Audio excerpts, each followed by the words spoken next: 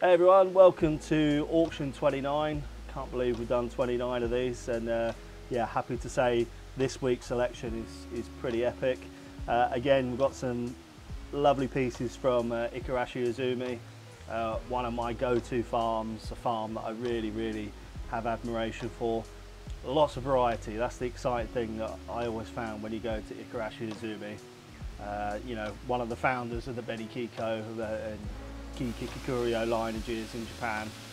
Fantastic Asagi, Beni Ginga, Beni Komonryu. Yeah, lots of variety, lots of oddities. So yeah, I think for a lot of hobbyists, it's a farm that really stands out. So if we take a look at the individual pieces we've got on offer, I mean, one thing that really stands out is the skin quality. Beni Kiko, I hope this comes across in the video, but the skin quality is epic on this. Couldn't look past this fish. Again, hopefully it's displayed, but Kikurio, absolutely wild. Probably a fish that a lot of people would look over, but yeah, for me, just that skin quality alone. Sumi's going to do its thing, I have no mistake about that. Ginrin Asagi, again, full lateral pattern. And Ginga. Obviously a lot of people are sort of quite familiar with Beni Ginga, but this is a variety that the farm excels in also. And then just a casual sort of 5-step Goshki as well, just to throw into the mix. Another variety that the farm is pretty hot on. Deutsch Sankey here. Yeah. One for people that have got a bit of vision with this one. You see the Sumi style that's coming up, you see it all sat underneath the skin. Yeah, that's going to be a piece moving forward.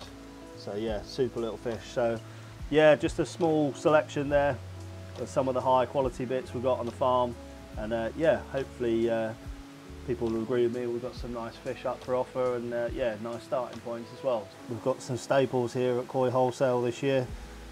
Sakai Kahaku, smaller piece than the others, but yeah, nonetheless intricate. Really nice head pattern on this fish. Sakai Sankey, again, you just see this Sumi style sat underneath the skin. Nice body line to it, good structured fish. Then a couple of Odokan Showa, which we've been really impressed with this year. When they come in, probably to the untrained eye, a little bit underwhelming. Not a lot Sumi up.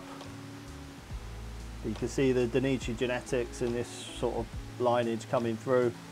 Yeah, again, nice pond fish. Plenty of development here. Lots of Tsubo Sumi. Nice bit of character on the face. In both pieces actually.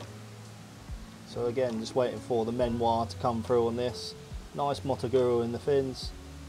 Yeah, overall, nice bowl of pond fish there.